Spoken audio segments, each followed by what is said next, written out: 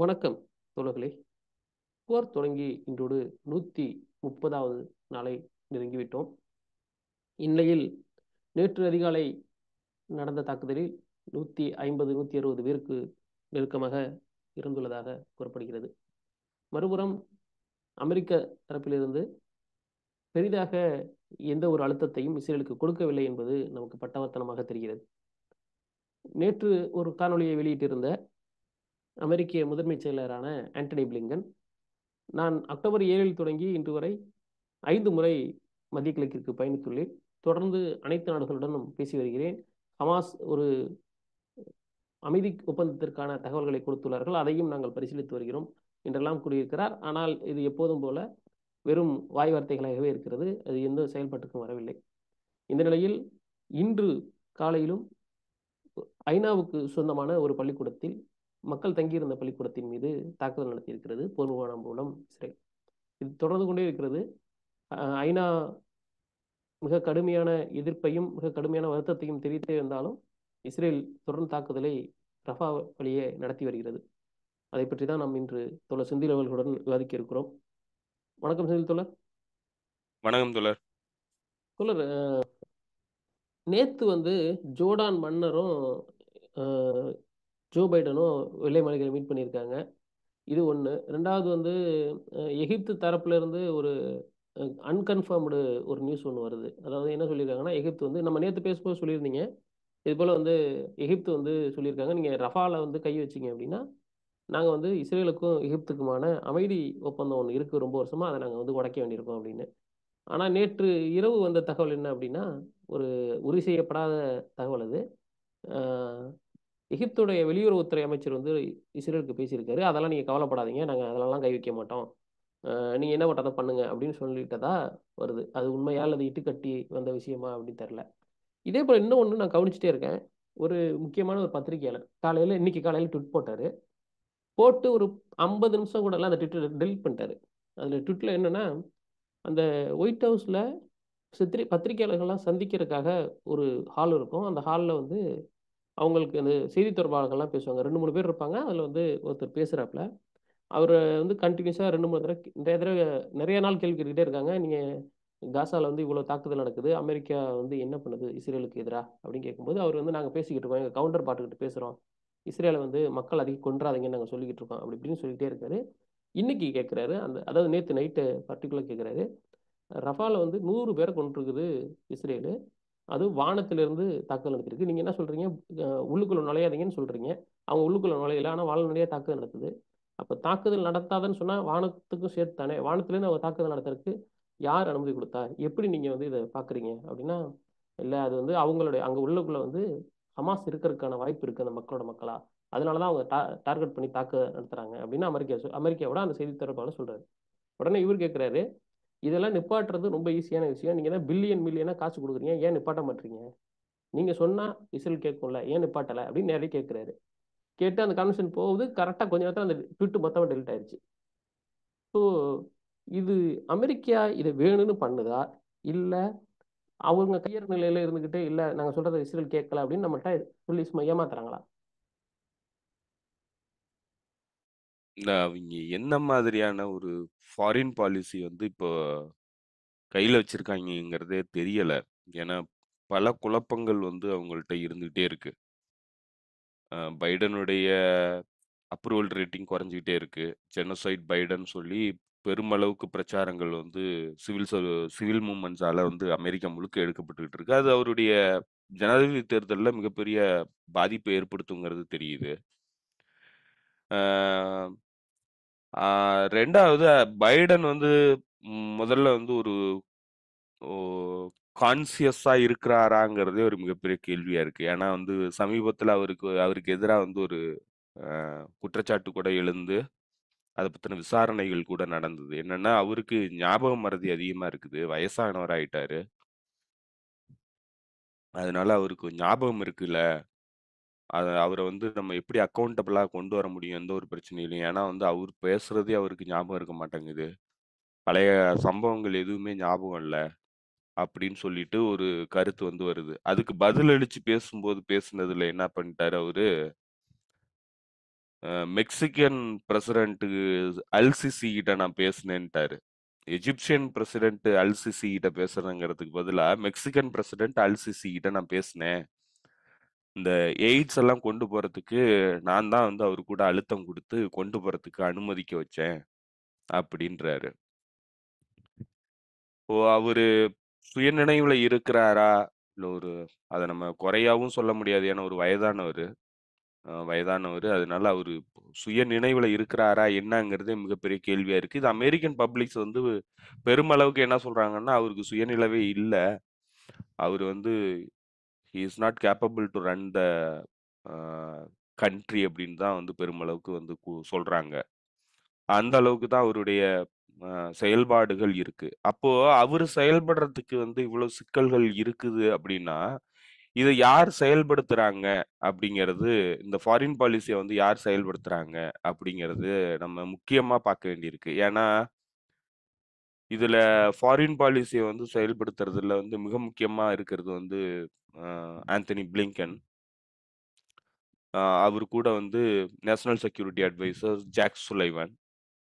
அப்புறம் அசிஸ்டன்ட் அதாவது deputy foreign affairs foreign செக்ரட்டரியா இருக்கிற அ விக்டோரியா நூலாண்ட். இவங்க 3 பேரும் தான் வந்து இந்த திட்டங்கள் எல்லாத்தையும் வந்து செயல்படுத்துறதா வந்து ஒரு கருத்து வருது. இன்னொரு பக்கம் வந்து கமலா ஹாரிஸ் வந்து இந்த கவர்மெண்ட்ட ரன் பண்றதா ஒரு கருத்து வந்து பரவிட்டு இருக்கு. இதெல்லாம் வந்து எந்த அளவுக்கு உறுதிப்படுத்தப்பட்ட தகவல் என்னங்கிறது நமக்கு தெரியல. ஆனா, ஃபாரின் பாலிசிய பொறுத்தளவுல இந்த 3 பேருக்கும் முக்கிய ரோல் இருக்கு. கமலா ஹாரிஸ் ரன் பண்றாங்களா என்னங்கிறது, அது ஒரு உறுதிப்படுத்தப்படாத தகவல். அதுக்கான பாசிபிலிட்டீஸும் வந்து ரொம்ப கம்மியா தான் இருக்கும். நம்ம அத வந்து உறுதியா சொல்ல முடியாது. ஆனா, இவங்க 3 பேரும் வந்து ஃபாரின் பாலிசிய வந்து ரன் பண்றாங்கங்கிறத நம்மளால உறுதியா சொல்ல முடியும். ஜாக் சுலைவனும் சரி, அ ஆந்தனி பிளிங்கனும் சரி, விக்டோரியா நூலண்டும் சரி. ஏன்னா விக்டோரியா நூலண்ட் தான் வந்து யுக்ரைன் போருக்கான அடிப்படையான காரணம். அவங்களுடைய தவறான வழிநடத்தல்களால தான் வந்து இந்த போர் வந்து உருவானுச்சு. விக்டோரியா நூலண்ட் 2013, 14 கூ நடக்கும்போது யுக்ரைன்ல நேரடியா போயி அந்த வலதுசாரி நியோநாசி குழுக்கள் கூட சேர்ந்து அந்த போராட்டத்துல வந்து கலந்துக்கிட்டாங்க. Victoria Newland.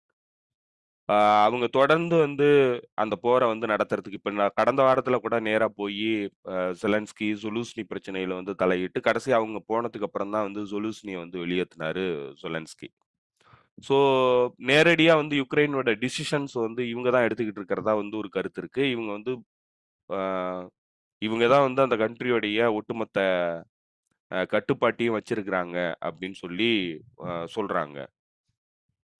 இன்னொரு பக்கம் ஜாக் சுலைவானும் அ இவரையும் பார்த்தீங்கன்னாக்க, ஜாக் சுலைவான் வந்து ஒரு கருத்த வந்து சொல்றாரு. ஆனா, அதுக்கு நேர்மாறான கருத்த வந்து இவரு சொல்றாரு, ஆந்தனி பிளிங்கன். ஆந்தனி பிளிங்கன் இந்த போர் ஆரம்பிக்கும்போதே, அவரு வந்து வெளிப்படையா சொன்னது என்னன்னாக்கா, "நான் முதல்ல ஒரு ஜூவிஷ்" அப்டின்னாரு. அவரு அமெரிக்கனா பார்க்கல. அவரு ஜூவிஷா தான் வந்து பார்க்குறாரு. ஒரு எத்தனோ ஐடென்டிட்டில தான் வந்து அவரு வந்து தன்னை வந்து அ அ ப்ரொஜெக்ட் பண்ண முயற்சி பண்ணாரு. ஐடென்டிஃபை பண்ண முயற்சி பண்ணாரு. ஸோ, கிட்டத்தட்ட வந்து அவரு ஒரு ஜியானிஸ்ட் மைண்ட் செட்ல இருக்கிறவருங்கிறது நமக்கு நல்லா தெரியுது. ஏன்னா, அந்த கருத்துக்கள் எல்லாமே அந்த மாரி தான் அவரு வச்சிருக்கிறாரு. அவரு அமெரிக்கன் ரெப்ரசன்டேட்டிவா வந்து பேசுற மாரி தெரியல. இன்னொரு பக்கம் பைடன் வந்து நேரடியாவே நானும் வந்து ஜியானிஸ்ட் தான் அப்படின்னு சொல்லி பேசக்கூடியவரா இருக்கிறாரு. இப்ப இப்படி ஒரு காம்பினேஷனா இருக்கிறாங்க. இதுல பைடனுடைய செயல்பாடுகள் மிகப்பெரிய கேள்விக்குள்ளாயிருக்கு அந்த நாட்ட பொறுத்தளவுல. இப்படி இருக்கிற ஒரு சூழல்ல இவங்க எல்லாருமா சேர்ந்து தான் வந்து இந்த ஃபாரின் பாலிசிய ரன் பண்றாங்க. இந்த பின்னணியில தான் இந்த போர் நடைபெறுது. அது இனப்படுகொலைக்கான போர் அப்படின்னு சொல்லிட்டு சர்வதேச நீதிமன்றத்துல வழக்கு கொடுத்து, அது கிட்டத்தட்ட உறுதிப்படுத்தின பிறகும் கூட இந்த போர வந்து அவங்க நிறுத்துறதுக்கான முயற்சியில வந்து ஈடுபடாம தான் இருக்கிறாங்க. அட் த சேம் டைம் அவங்க வந்து இத மறைமுகமா இந்த இனப்படுகொலைய வந்து தீவிரப்படுத்துறதுக்கான நடவடிக்கையிலும் இறங்கியிருக்கிறாங்க. அதுதான் வந்து அன்றாவுக்கு எதிரான அவங்களுடைய அந்த டிஃபண்டிங் நடவடிக்கை.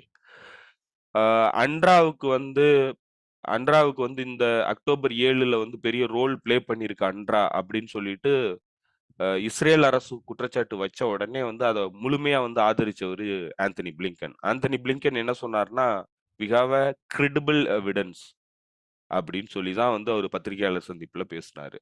ரொம்ப ஆதாரப்பூர்வமா வந்து நாங்க அத கண்டுபிடிச்சுட்டோம். அதனால தான் வந்து அந்த ஃபண்ட வந்து நாங்க நிறுத்துறோம் அப்படின்னு சொன்னாரு.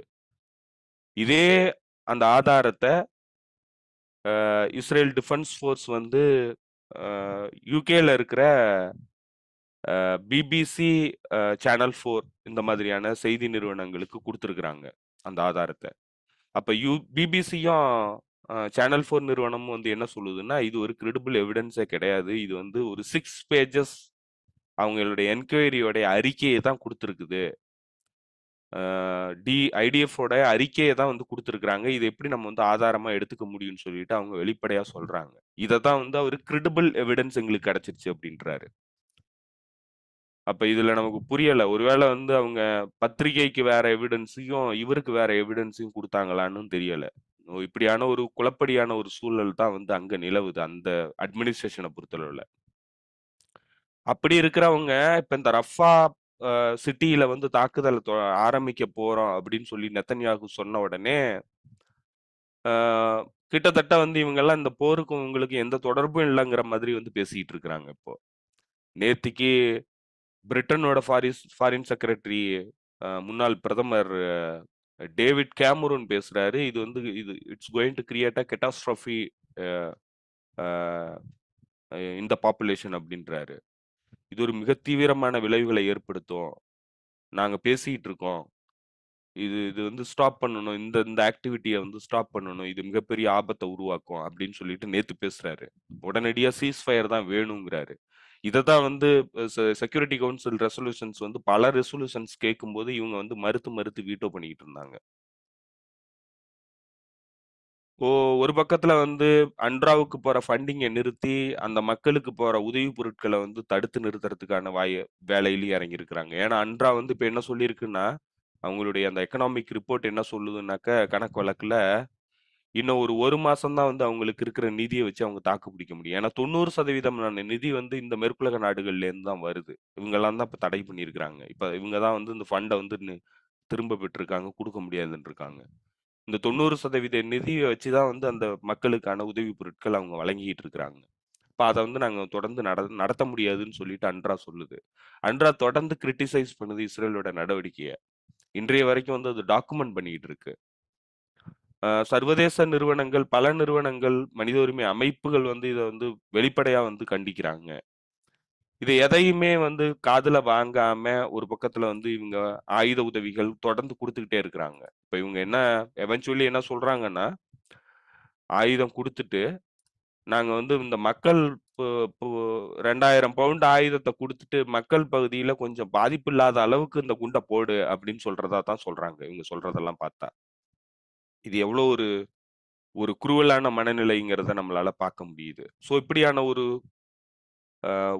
ஒரு ஒரு தெளிவில்லாத ஒரு அட்மினிஸ்ட்ரேஷனா வந்து பைடன் அட்மினிஸ்ட்ரேஷன் இந்த ஃபாரின் பாலிசில வந்து செயல்படுறத நம்மளால பார்க்க முடியுது. இன்னொரு பக்கம் வந்து இவங்க போர வந்து நாங்க விரிவுபடுத்தாம வந்து அதைய தணிக்கிறதுக்கான முயற்சியில ஈடுபடுறோம் அப்படின்னு சொல்றாங்க. டிப்ளமேட்டிக்கா பேசுறேன்னு சொல்லிட்டு ஆந்தனி பிளிங்கன் அரபுலக நாடுகள் முழுக்க வந்து விசிட் பண்றாரு. கத்தாய் அ அ ஹெஸ்புல்லா அதாவது பிஎம்யூல இருக்கிற ஒரு முக்கியமான அமைப்பா இருக்கிற ஹெஸ்புல்லா உடைய தலைவர் மீது தாக்குதல் நடத்துறாங்க, அசாசினேஷன் பண்றாங்க. இத்தனைக்கும் கெத்தாயிப் ஹெஸ்புல்லா வந்து தாக்குதலை நிறுத்த சொல்லிடுச்சு. அமெரிக்க துருப்புகள் மீது தாக்குதலை பண்ணறத நாங்க வந்து சஸ்பென்ஷன் பண்றோம். ஏன்னா வந்து ஈராக் அரசாங்கம் அவங்களுக்கு மிகப்பெரிய நெருக்கடி உருவாகிறதா சொல்றாங்க. அதனால நாங்க வந்து அந்த தாக்குதலை வந்து நிறுத்துறோம் அப்படின்னு சொன்னதுக்கு அப்புறம் தான் இந்த தாக்குதல் நடவடிக்கை நடத்தி அவங்கள கொலை பண்ணியிருக்காங்க. இப்ப இதுல தெரிஞ்சோ, தெரியாமலோ இல்ல தெரிஞ்சு தெரியாமன்னு நம்ம சொல்ல முடியாது. இவங்கலாம் தெரியாம எந்த முடிவும் எடுக்கறதில்ல. ஆனா திட்டமிட்டு நடவடிக்கைகள் எடுத்துக்கிட்டே இருக்கிறாங்க. இந்த போர விரிவாக்கம் பண்றதுக்கான நடவடிக்கைகள தொடர்ந்து எடுத்துக்கிட்டே இருக்கிறாங்க. ஆனா வெளியில சொல்றது வந்து நாங்க இந்த போர வந்து விரிவாக்கம் அடையாம பார்த்துக்கிறதுக்கு முயற்சி பண்றோம் அப்படின்னு சொல்றாங்க. முன்னாள் அ யுகேவோட டிப்ளமேட் அலைஸ்டர் க்ரூக் வந்து நேத்துக்கு ஒரு விஷயத்த சொல்றாரு. அவரு என்ன சொல்றாருன்னா, அமெரிக்கா இந்த எஸ்கலேஷன் பண்றேன்னு சொல்லுதே தவிர, தன்னை அறியாமலே இந்த கான்ஃப்ளிக்ட்டுக்குள்ள டிராக் பண்ணி அது எஸ்கலேட் பண்ணிடுச்சு அப்படின்றாரு. ஏன்னா, அமெரிக்கா தாக்குதல் நடத்தின நாடுகளை பார்த்தீங்கன்னா தெரியும். இஸ்ரேலுடைய போரை நிறுத்துறதுக்கு அது விரும்பல. இஸ்ரேலுக்கு அதாவது குறிப்பா நெத்தன்யாகு இந்த போரை வந்து விரிவாக்கம் பண்ணி தன்னுடைய செல்வாக்க நிலைநிறுத்திக்கணும். தன்னுடைய அந்த உடைஞ்சு போன இமேஜை வந்து மீள் உருவாக்கம் பண்ணிக்கணுங்கிறதுக்காக வந்து ஒரு போரை வந்து விரிவாக்கம் பண்றதுக்கான வேலையில ஈடுபட்டிருக்காரு. அதுக்கு ஆதரவா அமெரிக்கா எத்தனை நாடுகள் மீது வந்து தாக்குதல் நடத்தியிருக்குன்னு நீங்க வந்து சமீப காலங்கள்ல எடுத்து பார்த்தீங்கன்னா, யெமன் மீது தாக்குதல் நடத்தியிருக்கு. யெமன் இத்தனைக்கும் வந்து எந்தவித உயிர் சேதங்களும் இல்லாம தான் வந்து இந்த பிளாக்கேட பண்ணாங்க. அவங்க மீது தாக்குதல் நடத்தி அந்த மக்கள கொல்றாங்க. இன்னொரு பக்கம் ஈராக்ல வந்து தாக்குதல் நடத்துறாங்க. ஈராக் சிவிலியன்ஸ் கிட்டத்தட்ட 30க்கும் மேற்பட்டவர்கள் இறந்து போயிருக்கிறாங்க. இவங்க நடத்தின தாக்குதல்ல, அமெரிக்கா நடத்தின தாக்குதல்ல. இன்னொரு பக்கம் சிரியால தாக்குதல் நடத்துறாங்க. இப்ப இந்த 3 நாடுகள் மீது அமெரிக்கா நேரடியா போர வந்து தொடுத்து செயல்பட்டுக்கிட்டு இருக்கு ஆல்ரெடி. இது எஸ்கலேஷன் பண்றேன்னு சொல்லுது. ஆனா நெத்தன்யாகுக்கு என்ன தேவைப்படுதோ அதைத்தான் வந்து செயல்முறை இழப்பு செஞ்சுக்கிட்டு இருக்கிறாங்க. இப்ப ஆல்ரெடி 3 நாடுகள் கூட வந்து அமெரிக்க கூட்டணி வந்து சண்டையில இறங்கிடுச்சு. இப்ப இது அடுத்த கட்டமா எதை நோக்கி நகரப்போகுது அப்படிங்கிறது நம்ம பொறுத்திருந்து பார்க்க வேண்டியிருக்கு. ஏன்னா அடுத்த கட்டமா வந்து நெத்தன்யாகுடைய முக்கிய நோக்கமா இருக்கிறது ஹெஸ்புல்லா கூட சண்டைக்கு போறது. ஹெஸ்புல்லா கூட போய் ஒரு பெரிய வெற்றியோட தான் வந்து அவரு இந்த போரை வந்து முடிக்கணும்னு நினைக்கிறாரு. ஆனா அது மிகப்பெரிய ஆபத்து. ஏன்னா அவரு என்ன சொல்றாருன்னா, அந்த லிட்டானி ரிவர தாண்டி வந்து ஹெஸ்புல்லாவுடைய படைகள் வந்து போகணும். அதுக்கான தாக்குதல கண்டிப்பா நாங்க பண்ணுவோம். ஏன்னா அது என்ன பிரச்சனை ஆகுதுன்னா, அந்த வடக்கு பகுதியில இஸ்ரேலோட வடக்கு பகுதியில இருந்த செட்டிலர்ஸ் வந்து அங்கிருந்து வெளியேறி வந்துட்டாங்க. அங்க யாருமே குடியிருப்பு பகுதியில இல்ல. அவங்க எல்லாம் திரும்ப மீள் குடியேற்றம் பண்ண முடியாத ஒரு சூழ்நிலையில இருக்கிறாங்க. கிட்டத்தட்ட வந்து உள்நாட்டுல ரெஃப்யூஜி ஆயிருக்காங்க அவங்கெல்லாம். இப்ப அவங்களெல்லாம் மீள் குடியேற்றம் பண்ணணும்னா இங்க பாதுகாப்பு வந்து சரிப்படுத்தி ஆகணும். ஆனா ஹெஸ்புல்லா வந்து தொடர்ந்து வந்து தாக்குதல நடத்திக்கிட்டே இருக்கு. அது நீங்க வந்து பாதுகாப்பு வந்து உத்தரவாதப்படுத்தணும்னா முதல்ல நீங்க காசா போர வந்து நிறுத்தணும். ஆனா காசா போரையும் நிறுத்த மாட்டேன். ஹெஸ்புல்லா வந்து என் மீது தாக்குதல் நடத்துறதுக்கு இந்த செக்யூரிட்டி பிரச்சனை இருக்கு. அதனால நான் வந்து அத வந்து வெளியேத்துவேன். அப்படிங்கிற ஒரு மனப்பான்மையில இவரு செயல்படுறாரு. அத வெற்றியின் மூலமா தான் பெற முடியும் அப்படின்னு நினைக்கிறாரு. அதுக்கு எவ்வளவு இழப்புகள் ஏற்பட்டாலும் வெற்றியோட நான் திரும்பணும் அப்படின்னு நினைக்கிறாரு. ஏன்னா அவரு நம்ம ஏற்கனவே சொன்ன மாதிரி அவரு வெற்றியோட திரும்பலனாக்க அவருடைய கெரியர் வந்து ஆல்ரெடி போயிருச்சு, முடிஞ்சிருச்சு. அவர் ஜெயில்ல தான் இருப்பாரு. அப்படியான ஒரு சூழ்நிலையில தான் அவர் இருக்கிறாரு. அவருடைய பொலிட்டிக்கல் வாழ்க்கை இதோட முடிஞ்சிருச்சு. எனக்கு எல்லா தோல்விக்கும் அவரு தான் காரணம். இந்த 16 வருஷம் அவர் ஆட்சியில இருந்திருக்கிறாரு. இந்த 16 வருஷத்துடைய ஒட்டுமொத்த தோல்வி தான் அக்டோபர் 7. அதுக்கப்புறம் ஏற்பட்ட இப்ப நடந்துகிட்டு இருக்கிற தோல்விகள், தொடர் தோல்விகள். இஸ்ரேலால கிரவுண்ட் இன்வேஷன்ல எதையுமே பண்ண முடியல. மக்கள கொல்றது, இந்த சிவில் இன்ஃப்ராஸ்ட்ரக்சர ஒட்டுமொத்தமா தரைமட்டமாக்குனத தவிர, இந்த ரெசிஸ்டன்ஸ் அமைப்புகள் கூட சண்டை நடத்தி வெற்றி பெறவே முடியல. அவங்கள எந்த வகையிலும் வந்து பாதிப்புக்குள்ளாக்க முடியல. அப்ப ஒட்டுமொத்தமான தோல்வி.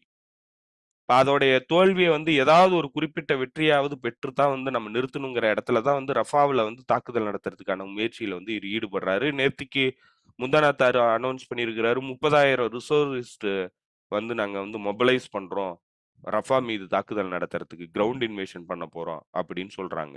கிரவுண்ட் இன்வேஷன்ல இவங்களுக்கு அங்க என்ன மற்ற இடங்கள்ல என்ன ரிசல்ட் கிடைச்சதோ அதுதான் கிடைக்க போகுது. இவங்க எந்த வகையிலயும் வந்து வெற்றி பெற போறதில்ல. ஆனா மக்கள் அழிவு வந்து பெரிய அளவுக்கு நடக்கும். ஏன்னா இந்த ஒட்டுமொத்த காசால இருந்த மக்களும் இப்ப வந்து ரஃபாக்குள்ள இருக்கிறாங்க.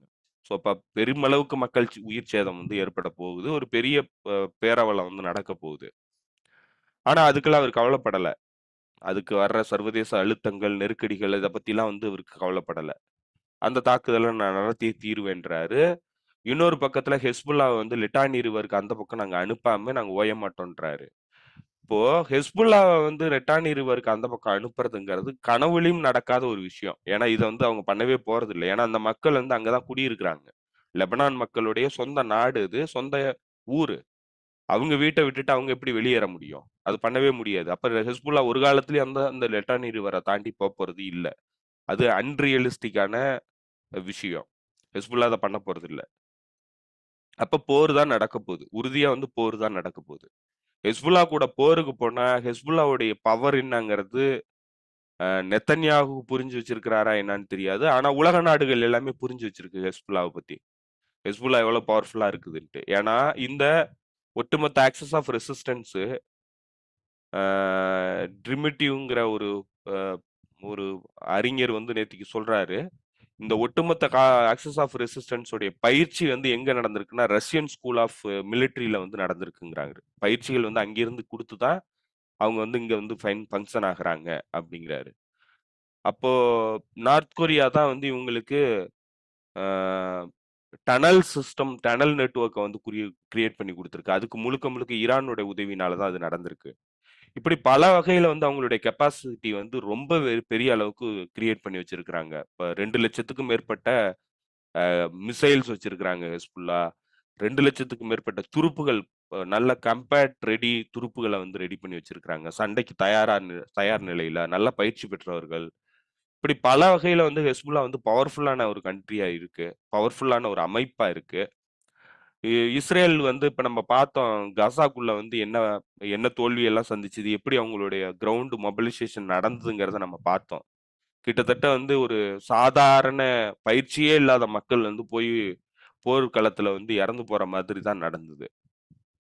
ஸோ இப்படியான ஒரு வீக்கர் பொசிஷன்ல இருந்துகிட்டு ஹெஸ்புல்லாவ வந்து போய் தாக்குதல் நடத்தி நான் அதோட வர்ற வெற்றியோட நான் வெளியேறுவேன் அப்படிங்கிற ஒரு கனவுலகத்துல வந்து நெத்தனியாக இருக்கிறாரு.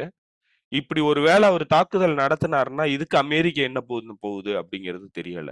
இப்போ ஒரு வேளை இப்ப மத்த நாடுகள் பூரா தாக்குதல் நடத்திருச்சு அமெரிக்கா. அடுத்து இஸ்ரேலுக்கு உதவி பண்றதுக்காக லெபனான்லயும் தாக்குதல் நடத்துறதுக்கு தயாரா இருக்குதா என்னன்னு தெரியல. ஒருவேளை அப்படி தாக்குதல் நடத்த தயாரா இருந்ததுன்னா அடுத்து ஈரானுக்கு நோக்கி போவாரு அவரு. ஏன்னா இத கடைசியா வந்து ஈரானுக்கு நோக்கி தான் போகும். அப்ப ஈரானையும் தாக்குதல் நடத்துறதுக்கு அமெரிக்கா தயாரா இருக்கா என்னன்னு தெரியல. இது அன்வின்னபிள் வார். இது வந்து அமெரிக்காவை பொறுத்தளவுல அன்வின்னபிள் வார். அது அவங்களுக்கு தெரியும். ஏற்கனவே அவங்களுடைய தோல்விங்கிறது யுக்ரைன்ல கலெக்டிவ் வெஸ்ட்டுக்கு ஒட்டுமொத்தமா தோல்வி அடைஞ்சிட்டாங்க கலெக்டிவ் வெஸ்ட். அவங்களுக்கு ஈக்குவலா வந்து ஃபைட் பண்ணவே முடியல. யுக்ரைன்ல இருக்கிற சோல்ஜர்ஸ் வந்து தினம் இறந்துகிட்டு இருக்காங்க. ஒரு நாளைக்கு 1000த்திற்கும் மேற்பட்ட சோல்ஜர்ஸ் வந்து இறந்துகிட்டே இருக்கிறாங்க. இன்னும் கொஞ்ச நாள்ல வந்து அங்க சோல்ஜர்ஸே இல்லாத ஒரு நிலை வந்து உருவாகிற மாதிரியான ஒரு சூழல் இருக்கு. இந்த நேரத்துல வந்து கிட்டத்தட்ட ஒரு 2 அதாவது ஐரோப்பிய ஒன்றியமும், அமெரிக்காவும் சேர்ந்து கிட்டத்தட்ட வந்து $72 பில்லியன் வந்து இப்ப குடுக்குறாங்க யுக்ரைனுக்கு. அதெல்லாம் வந்து வெப்பனா வாங்கி யார் பயன்படுத்த போறாங்கிறதும் தெரியல. பெரிய அளவுக்கு ஒரு அன்வின்னபிள் வார் வந்து அமெரிக்க தரப்புக்கு இது எப்படி வந்து இவங்க எதிர்கொள்ள போறாங்க? இது ஏன் பண்றாங்க? எதுவுமே புரியல. எல்லாமே வந்து ஏன்னா இதுல இன்னொரு பக்கத்துல வந்து பொதுவா வந்து அமெரிக்காவுடைய போருங்கிறது எப்படின்னா, மிலிட்டரி இண்டஸ்ட்ரியல் காம்ப்ளெக்ஸோட லாபத்துக்காக, அதாவது டாக்ஸ் பேயர்ஸ் மணிய வந்து மிலிட்டரி இண்டஸ்ட்ரியல் காம்ப்ளெக்ஸ்க்கு குடுக்கறதுக்கான ஒரு வழிமுறையா தான் வந்து போர் வந்து பயன்படுது. வரி செலுத்துறவங்கள காச வாங்கி, அரசாங்கத்தோட காச வந்து மிலிட்டரி இண்டஸ்ட்ரியல் காம்ப்ளெக்ஸ் குடுக்கறதுக்காக தான் இந்த மாரியான போர்கள் வந்து அமெரிக்கா தொடர்ந்து நடத்திக்கிட்டு இருக்கு. ஆனா நவ்வடேஸ் இப்ப இருக்கிற போர்கள சூழல்ங்கிறது எப்படி இருக்குன்னாக்கா, அந்த அந்த சர்ப்ளஸ் வந்து ரொம்ப கம்மியா இருக்கு. இப்போ யுக்ரைன், ரஷ்யா போர்ல பார்த்தீங்கன்னா, தரைப்படை மூலமா வந்து 2 பேருக்கும் சண்டை நடந்துகிட்டு இருக்கு. இப்ப இதுல வந்து மலிவு விலையில கிடைக்கிற ட்ரோன்கள் வந்து பயன்படுத்தப்படுது வார்ஃபேர்ல. அ ஆர்ட்டில்லரி செல்ஸ் வந்து அதிகமா தேவைப்படுது. ஏன்னா, அது மூலமா தான் வந்து இந்த கிரவுண்ட் இன்வேஷன் வந்து நீங்க பண்ண முடியும். கிரவுண்ட் அ கவுண்டர் அட்டாக்கும் சரி, அட்டாக்கும் சரி, கிரவுண்ட்ல தான் நீங்க பண்ண முடியும். இதுல ஏர் ஸ்பேஸ்ல நீங்க பெரிய அளவுக்கு தாக்குதல பண்ண முடியாது. மிலிட்டரி இண்டஸ்ட்ரியல் காம்ப்ளெக்ஸுக்கு ஆர்ட்டிலரி செல்ஸ் இந்த மாதிரியான கிரவுண்ட் இன்வேஷனுக்கு தேவையான துப்பாக்கிகள் இதெல்லாம் தயார் பண்றதுல பெரிய அளவுக்கு சர்ப்ளஸ் கிடையாது. பெரிய அளவுக்கு லாபத்த அதுல வந்து பார்க்க முடியாது. அவங்களுக்கு எதுல பார்க்க முடியும்னா, ஹைடெக் தொழில்நுட்பங்கள்ல வந்து பெரிய அளவுக்கு லாபத்த பார்க்க முடியும். இப்போ F-35 இருக்குன்னாக்கா, ஒரு ஃப்ளைட்ட வித்தாங்கன்னா கிட்டத்தட்ட $1 பில்லியன் கிடைக்கும் அவங்களுக்கு. அதுல வந்து அவங்களுக்கு பெருமளவுக்கு லாபம் இருக்கும். இப்போ ட்ரோன் டெக்னாலஜி நல்ல பவர்ஃபுல்லான ரெகனைசன்ஸ் ட்ரோனு இந்த மாதிரியான ஒரு இதெல்லாம் வந்து குடுக்குறாங்கன்னா, ஹைடெக்ல அவங்களுக்கு அதுல பெரிய அளவுக்கு லாபம் இருக்கும். ஆனா ஆர்ட்டிலரி செல்ஸு, அம்யூனிஷன்ஸு இதெல்லாம் புரொடியூஸ் பண்றதுல வந்து உங்களுக்கு பெரிய அளவுக்கு லாபமே கிடைக்காது.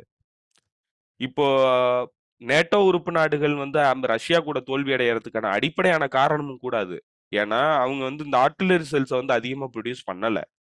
ரஷ்யா வந்து அதுக்கு ஆப்போசிட்டா என்ன பண்ணுது, ஆர்ட்டிலரி செல்ஸ வந்து அதிகமா ப்ரொடியூஸ் பண்ணுது. இப்ப கிரவுண்ட் இன்வேஷனுக்கு வந்து அது மிக முக்கியமானதா இருக்குது.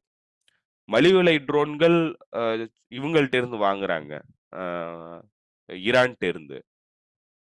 இப்ப இந்த மாரியான மலிவு விலை ட்ரோன்கள் வந்து மிலிட்டரி இண்டஸ்ட்ரியல் காம்ப்ளெக்ஸ் அமெரிக்கால இருக்கிற மிலிட்டரி இண்டஸ்ட்ரியல் காம்ப்ளெக்ஸ் வந்து ப்ரொடியூஸ் பண்ணுமான்னா, பண்ணாது. அவங்களுக்கு பெரிய அளவுக்கு லாபம் இருந்ததுனா தான் அத வந்து பண்ணுவாங்க. இதுக்கு முன்னாடி நடத்தின போர் எல்லாமே வந்து இந்த மாதிரியான பெரும் லாபம் கொளிக்கக்கூடிய தொழில்நுட்பத்த பயன்படுத்தி நடத்தின போரா இருந்தது. அது இன்னைக்கு கள சூழல் மாறி போச்சு. போர் யுக்திகள் வந்து மாறி போச்சு. இன்னைக்கு மலிவு விலையில கிடைக்கக்கூடிய பொருட்கள பயன்படுத்தி தான் வந்து இந்த போர் வந்து நடைபெறுது. ஸோ, இது வந்து மிகப்பெரிய சிக்கல் அமெரிக்க மிலிட்டரி இண்டஸ்ட்ரியல் காம்ப்ளெக்ஸ்க்கு. ஸோ, அதனால அவங்களுக்கு தொடர்ந்து வந்து இந்த மாதிரியான இந்த அ மிலிட்டரி தொழில்நுட்பத்துல வந்து அவங்க இன்வெஸ்ட் பண்றதுக்கு தயாரா இல்ல. அவங்க வந்து அத ப்ரொடியூஸ் பண்றதுக்கும் தயாரா இல்ல. இப்ப அதுதான் வந்து அம்யூனிஷன் பிரச்சனை வந்து அவங்களுக்கு வருது. அப்போ அவங்களுக்கு எக்யூப்மென்ட்ஸும் கம்மியா கிடைக்குது, அம்யூனிஷன்ஸும் கம்மியா கிடைக்குது. அத வந்து அ நீங்க புரொடக்ஷன வந்து பூஸ்ட் அப் பண்றதுக்கு அமெரிக்கால இருக்கிற நிறுவனங்கள் தயாரா இல்ல. ஸோ இப்படியான அ ஒரு காம்ப்ளிகேட்டடான ஒரு சிச்சுவேஷன்ல தான் வந்து அமெரிக்காவுடைய இந்த போர்ங்கிறது இடம்பெறுது. இப்ப இந்த இடத்துல வந்து அவங்க வந்து தாய்வானுக்கு எதிரான போர வந்து உருவாக்குறதுக்கான முயற்சியில ஈடுபடுறாங்க. இந்த பக்கம் வந்து ஈரான தாக்கணுங்கிறாங்க. இதெல்லாம் வந்து எதுவுமே வந்து அன்டெனபிள் சிச்சுவேஷனா இருக்கு. இத வந்து தொடர்ந்து வந்து சஸ்டெயின் பண்ணி எந்த ஒரு நாடும் பண்ண முடியாது. அமெரிக்காவாலயும் பண்ண முடியாது. அப்படி இருக்கிற ஒரு சூழல்ல, இப்படி ஒரு முடிவுகள் எடுக்குறாங்க. இப்ப கிட்டத்தட்ட வந்து அவங்க என்ன சொல்றாங்கன்னா, நெத்தன்யாகு எங்க கட்டுப்பாட்டிலே இல்லங்கிறாங்க. ஆனா ஆயுதம் குடுக்கறத நிறுத்தவே மாட்டேன்றாங்க. அவரு வெளிப்படையா பேசுறாங்க. அவரு வந்து போர்க்குற்றத்துல ஈடுபடுவார் போல இருக்கு. இது வந்து மிகப்பெரிய அழிவை ஏற்படுத்துங்கிறாங்க. நேத்து நெதர்லாந்து கோர்ட் ஹேக்ல இருக்கிற ஒரு கோர்ட் வந்து உத்தரவு போட்டுருச்சு. 7 நாள்ல வந்து நெதர்லாந்துல இருக்கிற ஸ்பேர் பார்ட்ஸ் அதாவது அமெரிக்காவுடைய F-35 ஓட ஸ்பேர் பார்ட்ஸ் நெதர்லாந்துல குடோன்ல இருக்கு. அங்க தான் வந்து அவங்க இது வந்து வேர்ஹவுஸஸ்ல வந்து அத ஸ்டோர் பண்ணி வச்சிருக்கிறாங்க குடுக்கறதுக்காக. அங்கிருந்து குடுக்கக் கூடாதுன்னு சொல்லி ஒரு வழக்கு தொடுத்து, மனித உரிமை அமைப்புகள் வந்து வழக்கு தொடுத்ததுல, அ கோர்ட் தீர்ப்பு என்ன சொல்லிடுச்சுன்னாக்க, குடுக்கக் கூடாதுன்ருச்சு. இங்கிருந்து இஸ்ரேலுக்கு எக்ஸ்போர்ட் பண்ணக்கூடாது அப்படின்னு சொல்லிடுச்சு. இது வந்து சர்வதேச அதாவது அமெரிக்கா கூட இருக்கிற ரிலேஷன்ஸ்ல வந்து பிரச்சனைய உருவாக்கும். நம்மளுடைய வெளியுறவுத்துறை பிரச்சனை வந்து வெளியுறவுத்துறை ரிலேஷன்ஸ்ல வந்து பிரச்சனைய உருவாக்கும். நம்மளுடைய ட்ரேட்ல வந்து ப்ராப்ளத்த உருவாக்கும். அப்படின்லாம் சொல்லி நெதர்லாந்து அரசாங்கம் கோர்ட்ல வந்து சொன்னுச்சு. அது எல்லாத்தையுமே நிராகரிச்சிருச்சு கோர்ட். கோர்ட் என்ன சொல்லிடுச்சுன்னா, நீங்க குடுக்குற ஆயுதம் வந்து சர்வதேச மனித உரிமை சட்டங்கள மீறுறதுக்கான செயல்கள்ல பயன்படுத்துறதுக்கான வாய்ப்புகள் மிக அதிகமாக இருக்கு. அது ஐசிஜே ரூலிங் வந்து அதத்தான் சொல்லுது. ஸோ, அதனால எந்த சூழ்நிலையிலயும் இந்த ஆயுதங்கள் அந்த நாட்டுக்கு நீங்க குடுக்கக் கூடாது. 7 நாள்ல இந்த இந்த ஏற்றுமதிய வந்து முழுமையா தடை பண்ணணும்னுடுச்சு. ஸோ, இது வந்து ஐரோப்பிய ஒன்றியத்துல இருக்கிற ஒரு மிக முக்கியமான நாடு தான் வந்து நெதர்லாண்ட்ஸ். இப்ப இந்த நாட்டுக்கு வந்து ஒரு சட்டம் பொருந்ததுன்னா, இது மற்ற ஐரோப்பிய நாடுகளுக்கும் இந்த சட்டம் வந்து பொருந்தும். ஸோ, அடுத்தடுத்த மேல நாடுகள்லயும் உள்நாட்டு வழக்குகள் வந்து போடப்பட்டிருக்கு. ஆல்ரெடி ஜெர்மனில வந்து மனித உரிமை அமைப்புகள் இந்த வழக்க வந்து தாக்கல் பண்ணியிருக்கிறாங்க. இன்னும் மற்ற நாடுகள்ல வந்து இந்த வழக்கு வந்து தாக்கல் செய்யப்பட்டிருக்கு. இப்ப இந்த கோர்ட் சிஸ்டம் சிவில் அ அ ரூல்ஸு, கான்ஸ்டிடியூஷன்ஸ் இது எல்லாத்தையும் வந்து நீங்க ஈஸியா வந்து எவாய்ட் பண்ண முடியாது. வேற ஒரு நாட்டுக்காக. நீங்க வந்து நம்ம இந்தியா மாதிரியான அ கோர்ட் சிஸ்டமோ, இல்ல மேற்குலக அதாவது அ 3ஆம் உலக நாடுகள்ல இருக்கிற கோர்ட் சிஸ்டம் மாதிரியோ வந்து ஐரோப்பிய ஒன்றியத்திலயோ, வளர்ந்த நாடுகள்லயோ கோர்ட் சிஸ்டம் கிடையாது. அதுக்கு ரொம்ப பவர்ஃபுல்லான கோர்ட் சிஸ்டமா இருக்கு.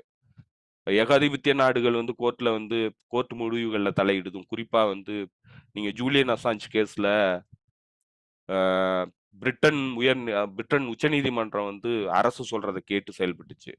அது சட்டத்துக்கு விரோதமா இருந்தாலும் அரசு சொல்றத கேட்டுச்சு. ஏன்னா அரசு வந்து என்ன வச்சுதுன்னா, இது வெளியுறவுத்துறை சம்மந்தப்பட்டது. இதுல கோர்ட் தலையிடக்கூடாதுன்னுது. அத வந்து ஏத்துக்கிடுச்சு. இப்ப அமெரிக்காவுல பல சம்பவங்கள்ல அந்த மாதிரியான கோர்ட் வந்து ஏத்துக்கிற சூழலும் இருந்திருக்கு. ஆனா, மற்ற நாடுகள்ல இந்த சிவில்ஸ் சட்டங்கள்ங்க வந்து ரொம்ப அ அ காத்திரமானது. அது ரொம்ப அ நெறி பிறழாம இருக்கிறதையும் நம்மளால பார்க்க முடியும். இதுதான் வந்து விடுதலை புலிகளுக்கு எதிரான வழக்கு வந்து சுவிஸ் நீதிமன்றத்துல நடக்கும்போது வந்து சுவிஸ் நீதிமன்றம் அரசுக்கு எதிரா வந்து தீர்ப்பு வழங்குனுச்சு. இவங்க குற்றமற்றவர்கள்னு. ஸோ இப்படி பல சந்தர்ப்பங்கள்ல இந்த கோர்ட்டுகள் வந்து ரொம்ப சுயாதீனமா செயல்படுறத நம்மளால பார்க்க முடியும். இவ்வளவு நெருக்கடிகள் வந்து உருவாயிட்டு இருக்கு. ஆனா அந்த போர வந்து தொடர்றதுக்கு தயாரா இருக்கிறாரு. அமெரிக்கா என்ன மனநிலையில இருக்குன்னு தெரியல.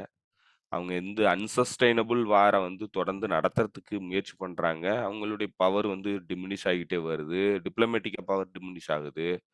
மிலிட்டரிலி இன்னுமே வந்து வார வந்து அவங்களால அதாவது இதுவரைக்கும் வந்து அமெரிக்கா 800 தளங்கள வந்து உலகம் முழுக்க உருவாக்கி வச்சிருக்கு. ராணுவ தளங்கள.